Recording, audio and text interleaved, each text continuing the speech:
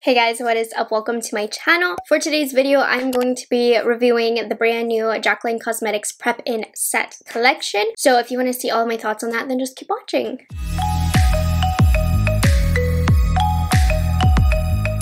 Hi guys, if you're new here, my name is Morgan. I am a product knowledge enthusiast. I just love knowing anything and everything about all of the new makeup on the market and sharing my thoughts with you guys. So I was lucky enough that I was able to pick up all 4 pieces of the Jaclyn Cosmetics Prep Set collection. Normally they've been not completely selling out, but they've sold out of all the colors I've always wanted because I have hallway duty at school at the time that she always launches. But this launch, pretty much nothing sold out. Right now there's a few things sold out as time has gone on, but everything was available even 30 minutes after, so that was nice. Right now this collection is currently only available on the Jaclyn Cosmetics website. I did order expedited shipping, so it came quite fast. I'm happy with the shipping and all of that. So let's get into the collection details. Now, why this collection appealed to me is because Jaclyn loves her powders, and the claims on these were pretty big. They were supposed to be powders that were still hydrating, they provided coverage, and they still would keep a glow. At least that's what she claims, and we know Miss Jaclyn Hill is probably the best at selling you things. Like, she can sell anything. And so I was like, let me test it out. Let's see. So in the collection, there is everything from a hydrating under eye powder to a translucent powder to a brightening and setting palette and then a loose powder as well. It's a lot of powders going on, and I have to say I don't think you need all of the powders because, at least for my practice of makeup, I don't like to over powder, whereas Jaclyn does. So when I apply these powders, I'm going to apply them in a way that works best for me. I've played with all of these items 2 times before, so this will be my 3rd time using these, and I've tried it Jaclyn's way and I've tried it my way, and I like my way better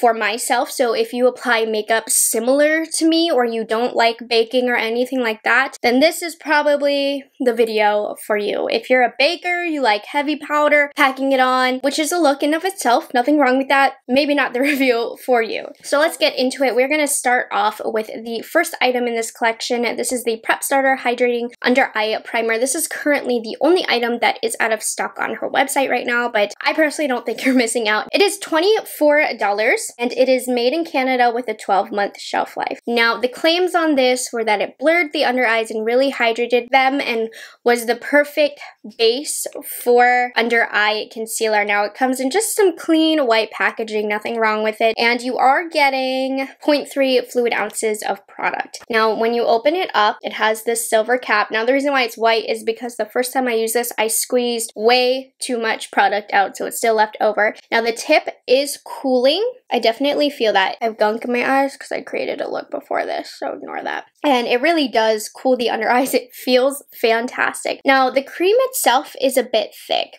so if too much comes out, you don't want all of that under the eyes. I'm very picky about under eye creams because milia can be created under my eyes if I use an eye cream that's too thick. So I don't see this for me being something in my skincare routine or something that I use often, just because my under eyes are particular with the consistency of under eye cream. So for me, this is definitely not going to be a repurchase just because of my sensitive skin. But that being said, it does hydrate the under eyes. I think as a pre-makeup base, it is a bit thicker than what I would prefer or recommend. It does sink into the skin, and I think the idea is that it's supposed to kind of fill in those lines, hence why it would be thicker. But for me, it almost feels like the thickness of a night cream. It's not something that I'm personally crazy about. Other people seem to really like it. I don't really notice it too much of filling in my fine lines or anything. If it were me, I would just push you towards any other eye cream. I don't really think there's anything exceptional or different about it, but it's not bad. I really like the cooling tip, and it does feel nice, and it does hydrate my under eyes. It's not a standout product to me in this collection. So while this sinks in, I am going to do my eyebrows, my foundation, and my concealer, and we've got a lot of powdering to do. So my skin is ready. There's no powder on it. I use the Too Faced Born This Way multi-use concealer, just in case you were wondering, and my under eyes do look hydrated and smooth. Like I said, I do think that the under eye hydrator, it does work. My under eyes are definitely more hydrated. I just don't know that it's exceptional or different than what's already out on the market, but she's nice, for sure. Okay, the first product that I want to use is the Face It All Brightening and Setting Palette. I can imagine this is probably one of the more popular items in the launch, and I forgot to show you guys.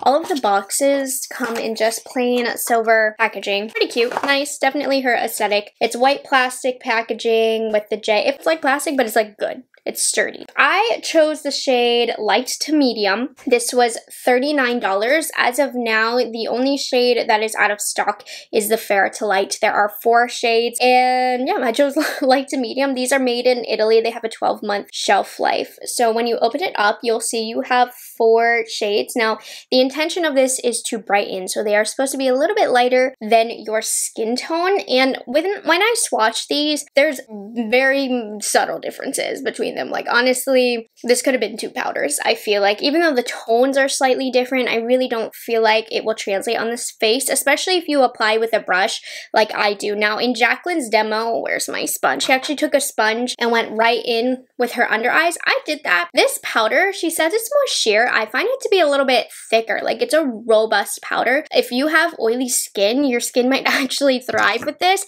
because this has pigmentation. It definitely brightens, and it has some thickness to it. It's not like a silica based powder. You're gonna get actual powder on your brush. So let me do that to my under eyes. Let me find my brush. So $39 is a lot. It's definitely a high-end price, so it better be good, right? So I'm using a Rephr number 19 brush. I just think this is perfect for applying powder. When I did do this with the sponge, like I said, it was a bit too thick for my preferences. Less is more for me, and I really like this brightening yellow shade. For my skin tone, it's super duper brightening. Look how pretty that is. And then I'm going to go into this more neutral shade right here, which honestly might be a little bit more brightening. You can see this light medium palette is quite brightening on me, and I'm not super into really bright under eyes, so I like using a more skin tone type concealer on my under eyes, and I think actually going in with a brightening powder is kind of nice over top to add that dimension and shape to the face. But really, like I said, I don't notice too much difference between the powders, with the exception of like this one to this one, because this is significantly lighter, this one is significantly deeper. So for this one, I'm going to put it on my forehead, and her powders aren't supposed to mattify. I will say this is one of the more mattifying products in this line, so I think oily skin will actually like this best. And it looks really pretty. It did kind of blur the skin a little bit, but I think what stands out about this is the coverage that it has. That the actual pigmentation does brighten the face. Now, this is a little bit more drying on my dry skin, so if you were wondering about my skin type, I have more normal to dry skin. Right now, I think I woke up, it's a little bit more thirsty today, and I did notice that while this does blur, it does also dehydrate just a little bit, and it does kind of flatten the face. It's not a complete flat matte, but it does mattify the face for sure. So this is a little bit more of the heavy duty product, if you ask me. Next, I want to go into the Bake and Brighten Under Eye Powder. So this guy is $29, so it's a little bit cheaper than the palette. There are 5 shades, and the shades are interesting. You have like a lilac shade, a pink shade, a banana shade. So these are almost more so color correcting tones. Now the packaging right here, it's just like a square, kind of like her loose highlighters. And this is made in the USA, and it has a 12-month shelf life. So when you open it up, this is what it looks like. Now, I picked up the shade Brightening Light Banana, and what Jaclyn uses this for is for her baking. She uses it for coverage, so she'll put a lot of that powder down here, and I'll demo that for you as well. But I did want to try it on the under eyes. I mean, I've already tried it on the under eyes, but I did want to show you. I'm using the same brush, and I'm not packing it on, I'm just lightly applying it. And I've got to admit, with a brush, I prefer the way that this powder looks compared to the palette. So that's why I wanted to do this split face for you. To me, it's more hydrating than the palette. I feel like the palette dries my skin a little bit more, whereas this guy actually hydrates my skin. So if you have dry skin, I think that you will really enjoy this loose powder, and it does brighten my skin just enough. It's not as brightening as the palette, but I feel like it's just more hydrating and it looks more lightweight on my skin. I did actually bake this earlier today on my under eye just to see how it would look, and I still felt like even baked on, this side looked better than the palette side. So I'm all for this powder. There is a little bit less versatility than this guy, but I think overall it just, my type of skin, it looks better. It blurs. It keeps a little bit more of the glow. It still does slightly mattify. It doesn't completely mattify, but it still does allow a little bit of glow to peek through. And you can see, I feel like this has more coverage than the loose powder. She said the loose powder has more coverage, and built up, especially with this sponge, this gives you a lot of coverage,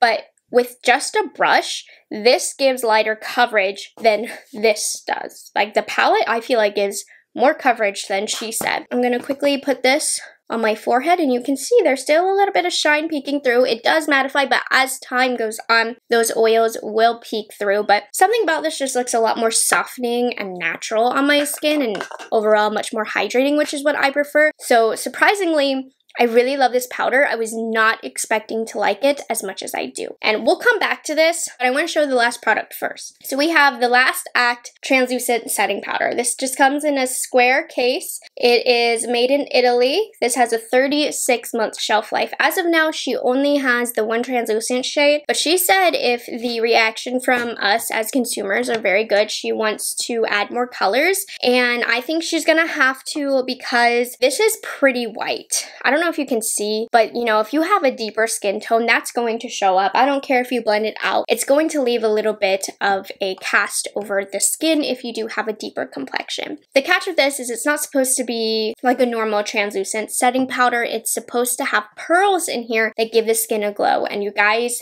that is so true. Now, you don't get fallout with this, but I don't know if you can see this, but this has pearls.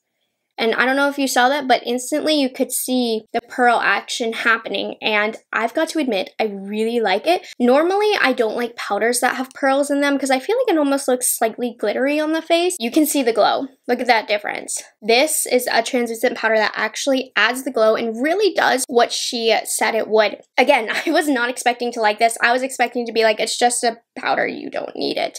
But if you really like a powder that has a glow that will still set your face, this is awesome. I don't know if my oily skin girls are gonna like this, but if you have dry skin like me, this powder, I love the pearls to it. It's really natural, and it does add some dimension and glow to the face while also setting it. Arguably, probably the most, dare I say, innovative product in this particular launch as far as just being different from the other products on the market. Now, you know, you can argue Hourglass has that ethereal ambient glow to the powders. This is not like an Hourglass. It's a translucent powder that just has some pearls to it. Not as pretty, not as blurring as the Hourglass.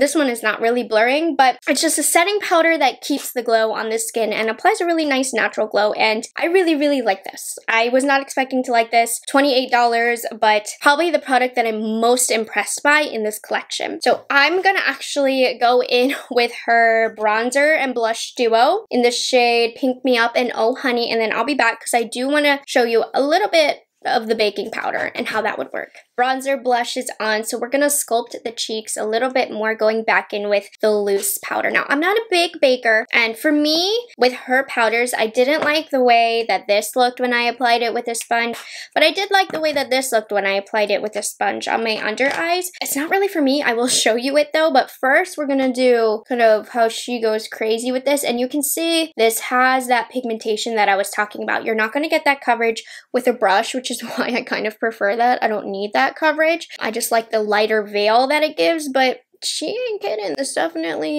gives you a bit of coverage. I do like this technique. I usually kind of do this on a lighter scale though. Like I'll use a lighter skin tone powder under here, but I guess for the sake of the video, we'll do that, and I'll do just a little bit down my nose. Now this I thought got a little bit drying when I used it down my nose. My nose is extra dry to begin with, so especially today for whatever reason. So we're just gonna go pretty lightly, and then I'm gonna press just a little bit right here and right here, even though this side is like the powdery side. Okay. So I'm gonna let that sit for literally like 2 minutes, and then we'll take it off just so you can see. Again, like I said, the baking life, it's not really for me. I only let this set for like 1 minute. Less is more when it comes to powder, especially with my dry skin. I don't know how she does it with this powder while having dry skin. But anyways, I'm just gonna use the brush, and you can see it does leave a little bit of residue there that I kind of have to get a little bit gritty with and kind of blend it off and take it off to create a seamless blend so it doesn't look like there's such a harsh line. So I do have to go in a little bit, kind of take this off. My nose is looking super dry, y'all. You see that? Now it looked dry to begin with, but this did not help. So if you're having a really dry day, stay away from it. But where I placed it, it did leave that brightness there. And it's not overly drying on the skin, even on the under eye. Well, actually, my under eyes are starting to look a little bit crepey. In general, I just don't recommend baking with this product if you're not into baking. If you have never liked the look of baking, this powder isn't going to change your mind. That's the best way to put it. If you like baking, I think you will like this powder, but if you don't like baking, this isn't changing the baking game for you. Like you can see, because I baked under there, it's getting a little bit more crepey, especially on the area on top of the palette, because that powder for me is just more drying anyways. It looks better on the other side, so I don't love it for that purpose. So I am going to finish the rest of my makeup, and I'm going to be back to share with you my final thoughts and my favorite ways of application for this product. Alright, makeup is complete. Let's go over my final thoughts of these products. If you're curious about anything that I'm wearing, it will be linked in the description box down below for you. This look is in the Natasha Denona Zendo palette tutorial video that I just filmed, so if you want to know how I did this look, it will be there. But back to Jaclyn Cosmetics. Overall, I think it's a good launch. I don't think you need everything. It's just a lot of different kind of powders, and for me personally, I'm not really into the way that she marketed these products and how to use them. It's unrealistic, I think, for the everyday person and everyday skin, because her skin is perfect. She goes to dermatologists, and she just naturally has beautiful skin. Starting off with the hydrating under eye primer, people seem to like this. I mean, I wasn't overly impressed with it. I think it did a good job. It does what it claims, and it's just fine, but it's also not an extraordinary product, so it's good to pick up if you don't have like an under eye hydrator. But if you use eye creams every day in your makeup routine anyways, then I think you're good. I think this is kind of like the main thing of this collection, and it actually was one of my least favorite things. I found the powders to be quite drying on my under eye. They do provide a good coverage, and like I said, it's a thicker powder, but for me on my dry skin, it really made my skin look a lot more dry than I wanted. And please, I mean, to each their own, but this with the sponge was super drying and cakey, and I did not like that way with application. I much prefer using this with a brush and applying this with a brush all over the skin. It looks just fine. It's a decent powder, but nothing, again, extraordinary for me. My favorite product, I think, is the loose setting powder. I think this is the most natural looking. I think it blurs the skin the most, and it's not too much on the skin. It keeps the skin looking hydrating as well as still providing coverage and having that versatility. I wasn't interested in this product, but I think it really does work the best. I think it works the best with the sponge as well. This is the one where I can cake it on and it still looks okay, but again, I still prefer the finish with just a brush. Don't put too much of this on. I like the way that I apply it, and I like the way that these products look when I apply them, the way that I apply them. And it's a beautiful powder if you use it the way that you like to use it. And lastly, the translucent setting powder. I don't think this is going to be for everybody.